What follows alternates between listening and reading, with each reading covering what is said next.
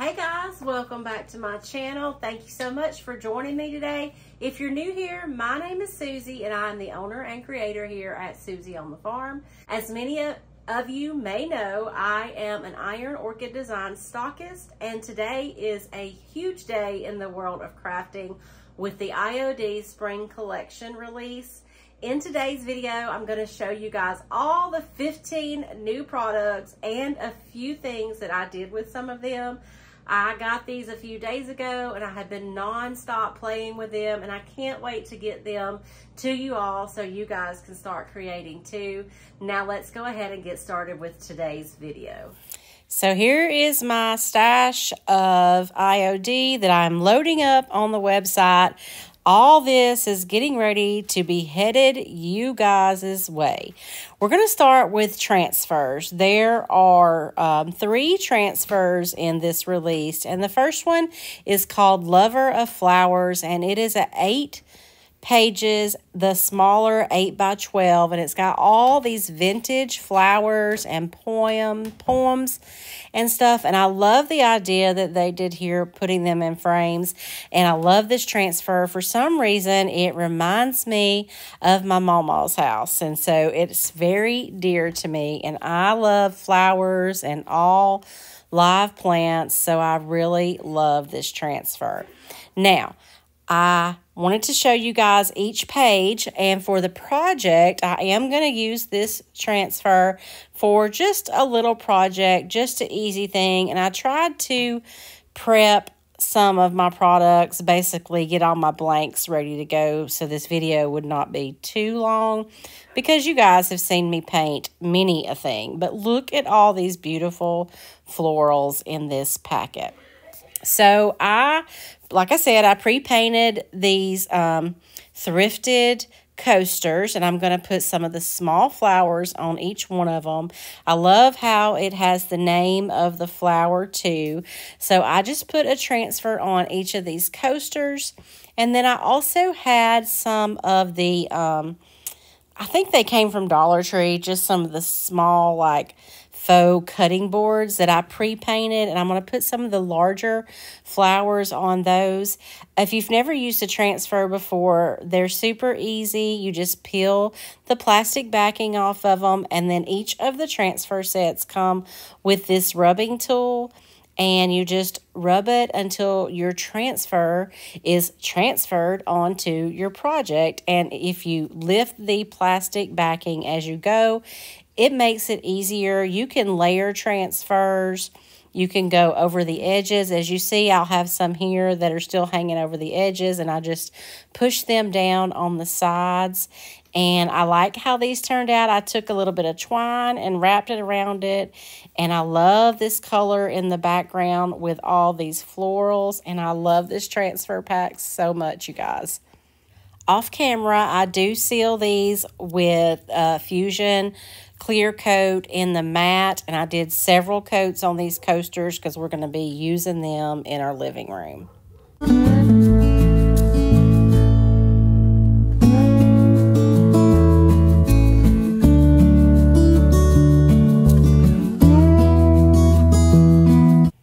Okay, for the second transfer pack, I am terrible at French. I think it is called Joie de Roses. So that's what I'm going to call it. All my French is going to be way southern sounding, but look how gorgeous this transfer is on furniture, on any color, and every color makes it look different.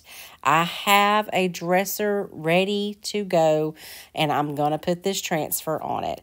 Also, we have the Collage des Fleurs, and this one is extra special because it's just random floral that you can put together. You got stems, you got leaves. I love these transfers that you can make look however you want, and you can make it look as different or as alike as you want. See how this one here is, and they don't even look the same. Love all the transfers, all the florals, and now we're moving on to stamps. There's 4 stamps, I believe. The first one is called Veranda. I have not had a chance to use this one yet, but it's got this beautiful lattice and these frame images. It's 2 pages, and I can't wait to do some projects with it. Also, you have the Mercantile stamp set. It's also 2 pages, very farmhouse. It has chickens and cows and these grain sack stripes. I'm so happy to have a grain sack stripe stamp because it can be kind of tedious to tape and paint grain sack stripes. So we're definitely going to use that one in today's project. So for today's project, I have some tea towels and some canvas bags that I had on hand. I had ordered these a long time ago off Amazon. I knew that I wanted to use the grain sack stripe, and I'm just going to kind of lay these stamps out how I want to use them. I think I have already seasoned these. If you're using a stamp set for the first time, you want to be sure to take a 220 grit sandpaper and rough it up just a little bit to give the ink something to stick to. So I'm going to put this quality grains with the rooster and those like wheat laurels. I don't know what they're called, like a wheat wreath kind of thing. I'm going to use black ink, and I'm just going to ink this up using a thin mount. Thin mounts are great for lining up your stuff. This one was pretty easy to line up by eye, and I'm much more of an eyeing gal. I don't really measure things out. I just do it until they look good to me. So I did that in the center of the bag. And then I'm going to use some red ink to do the grain sack stripe on the side.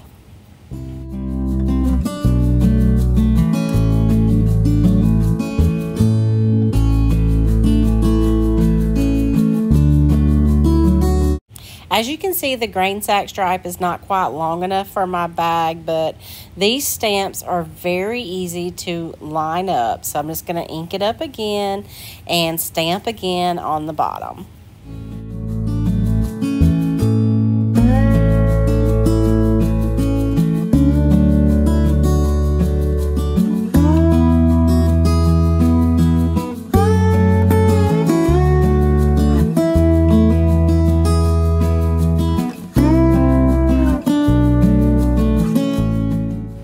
I'm going to go ahead and use the other page and do another canvas bag, and I'm just going to use up as many of these stamps as I can.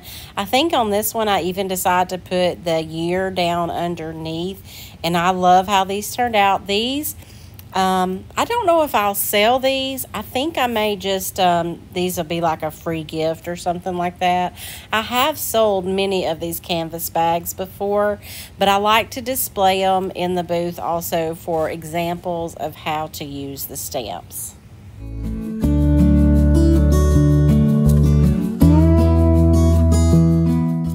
And when these are finished and the ink is completely dried, I'll either throw them in the dryer to do a heat set on them or use the iron to heat set the ink in. This is not permanent to last forever, but it will last a long time.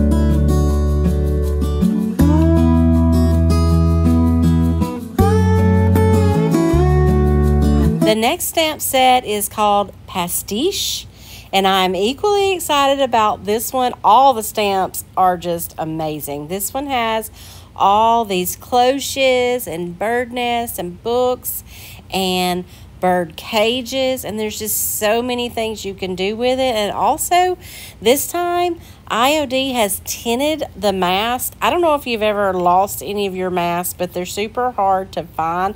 And I love the idea of them being tinted so you can tell which one it goes to better. So I am going to do just a couple of tea towels just so I can get my hands on these stamps and use them a little bit. I'm so excited about this stamp set. It is so gorgeous. So I'm going to use the big bird cage, and I'm going to use some of the stone gray ink. When you put this ink on the back of your stamp, you will swear that you are not getting anything on it, but I promise you are. Every time I test it to make sure it's wet, and every time I get gray ink on my finger, but it's just a faint color, but it is so pretty.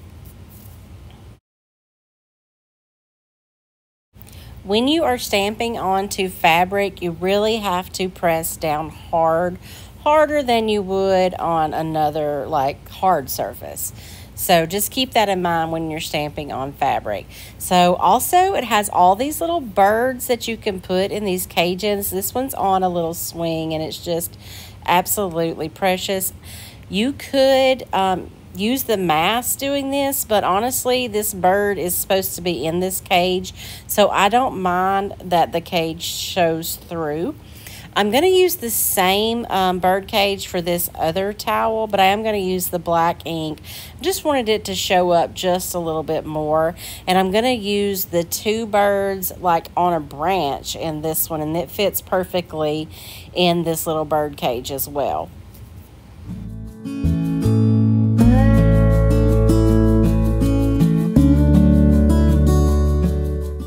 I think this might be my favorite stamp set. I'm going to use some of these elements in this one in another project with the next stamp set as well.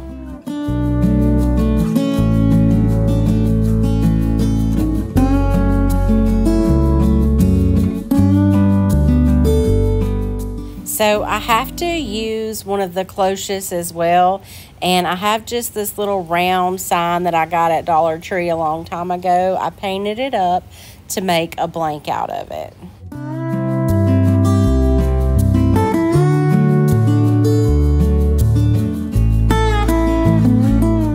The details on these stamp sets are just absolutely amazing. So I'm just going to take a little book stack and put inside this cloche. And then I'm going to use a little bit of the antique gold rub and buff just around the frame of it, just to give it just a little bit more detail.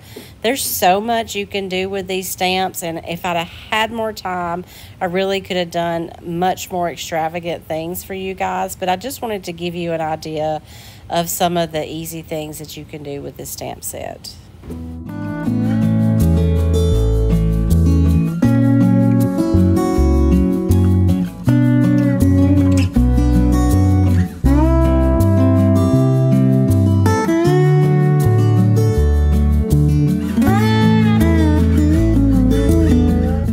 Okay, so there's a lot of buzz and a lot of excitement about this stamp set. This is a mini stamp set, apothecary labels.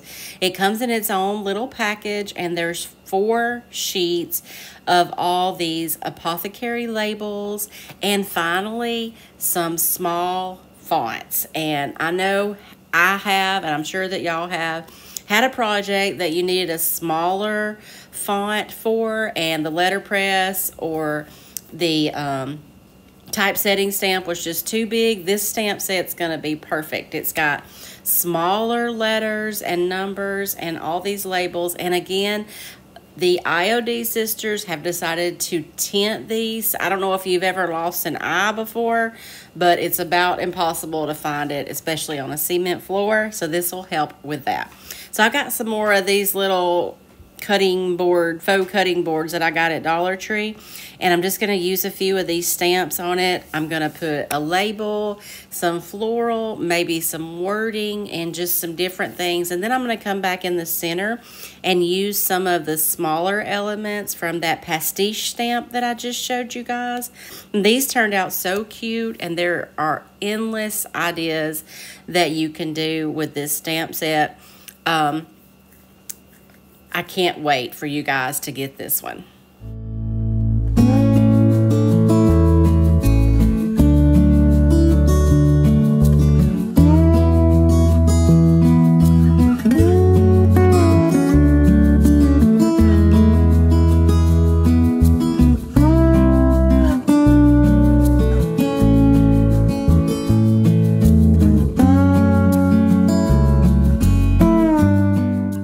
I'm not talking much. I planned on doing a full voiceover this morning, but I get up and I get ready and it's about 6:30 and there's a huge storm going through. So it's super loud here, but I'm just going to go ahead and do my best to get through it because I got to get this video uploaded and started for you guys in just a couple hours. So back to this stamp set. It's got Roman numerals in it also. I didn't even begin to touch the surface of everything that you can do with this stamp set. So y'all be sure to tune in because I can guarantee you that I'm going to be using all these products in lots of thrift flips coming up in the near future.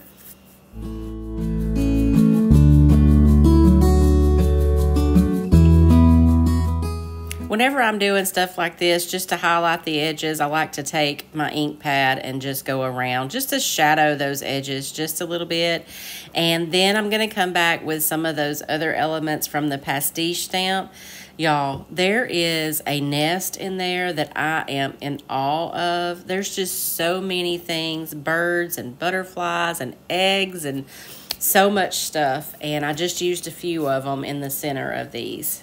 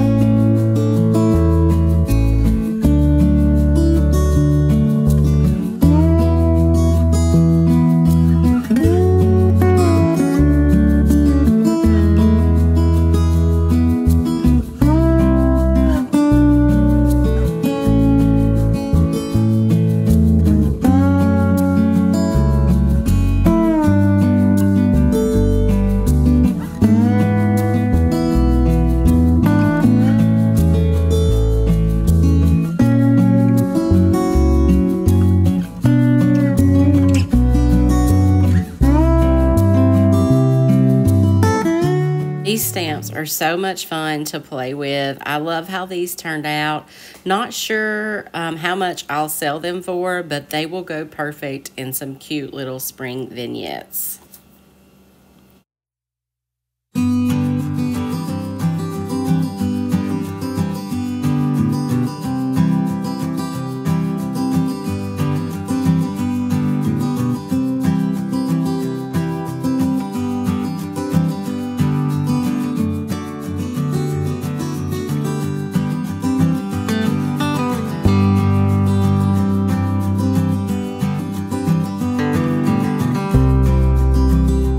This spring collection release has 3 paint inlays in it. I didn't get a chance to use any of them yet, but I definitely have plans. We have 2 that are alike. This is the Petite Fleur Red, and it's got all these beautiful rose elements and perfect for updating your furniture. Again, goes great with any color, just really gives it that Victorian feminine look on any color. And then we also have the Petite Fleur Pink. These are, I believe, a 4 sheet, so they're not as expensive as the full 8 sheet paint inlays, and they're perfect for even doing smalls. I've seen lots of creators do some smalls with these elements, and it's absolutely beautiful. I think my favorite is this Lattice Rose paint inlay. It's got all these vintage wallpaper papers, and they go well together or separate. They're great on smalls, in backgrounds, or on furniture. I've got an idea in mind for this one. Can't wait to use it. And finally, we're on to molds, and there are 5 molds in this release. The first one is going to be this conservatory labels. Puts you in mind of that apothecary label that we just used, and some of the letters will also fit in these molds. I have just a little quick update I'm going to do with this one. Anytime you're using a mold, you want to dust your mold with some cornstarch. I had these little apothecary jars that had a galvanized lid, and then I have this salt and pepper shaker holder that I thought these labels would fit absolutely perfect on, making them more like a set for, you know, sugar or whatever that you want to keep on your table with your salt and pepper. So the IOD molds are super easy to use. If you haven't got you some molds yet, I promise they're going to be your favorite. It is so easy to update things with these molds using resin or clay. I'm using the IOD clay here, and I'm just going to make up a few of these labels, glue them on to my products. I didn't do anything else to them at this time, but you could also take some of those apothecary label stamps and do an indentation in them, but I didn't get a chance to do that in this video. Also didn't get a chance to use that round looking one, but doesn't that remind you of like the labels mold that I'm always using from the Olive Crest? I can't wait to use that on so many projects.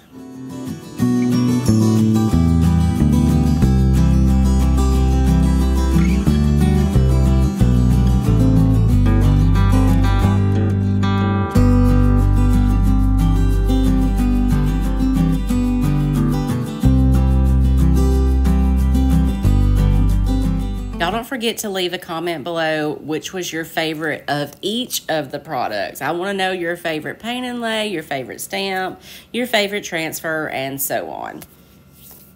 We have another mold. This is called Veritas, and I looked up the term, and that actually means young green. So it's got all these florals and leaves and stems.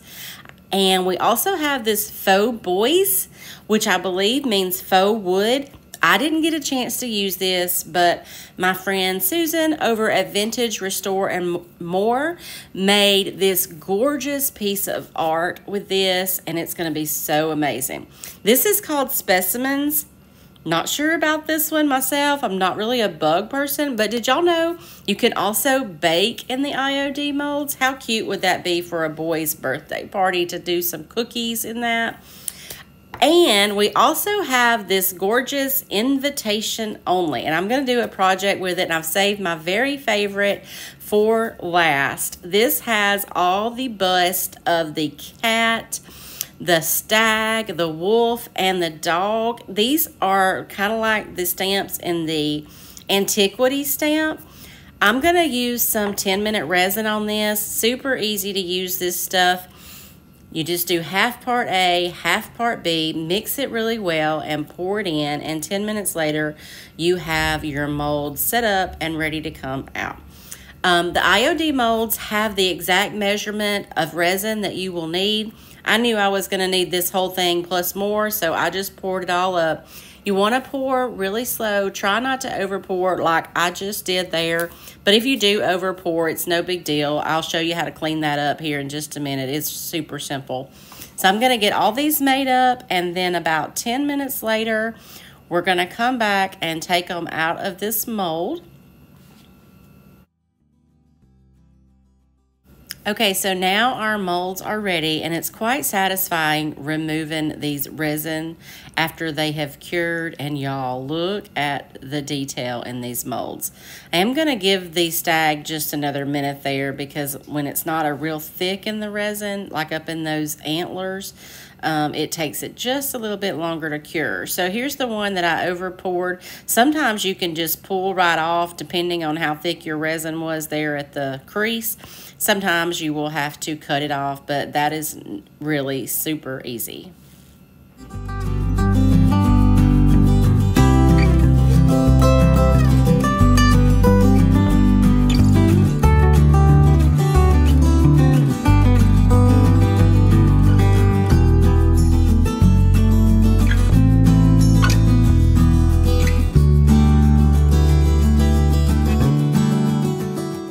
Go ahead and give each of these 2 coats of this bronze metallic. This is a fusion metallic, and it's one of my favorites. I love doing this metallic with dark wax over it. I am going to do that with all 4 of these molds, and I took those frames that I had got at an estate sale outside and I sprayed them with a matte black spray paint, and we're going to put each of these molds in those frames.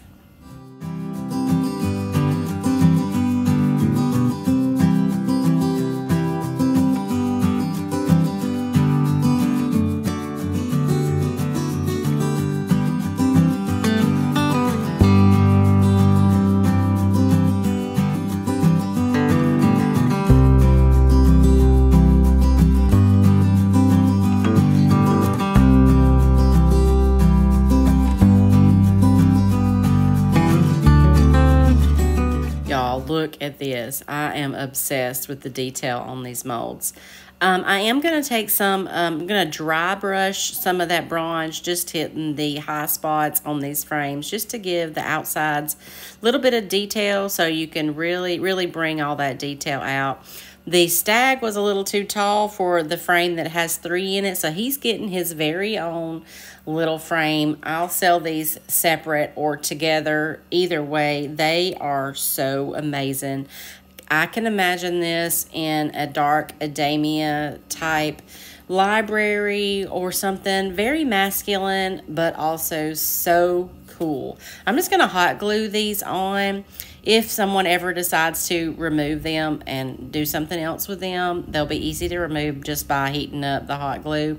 The fox, or is that a wolf? The wolf was a little bit too tall, so I kind of had to also glue his hat to the top, and he kind of leans out just a little bit. But y'all, I am obsessed with these molds. What do you guys think about this project?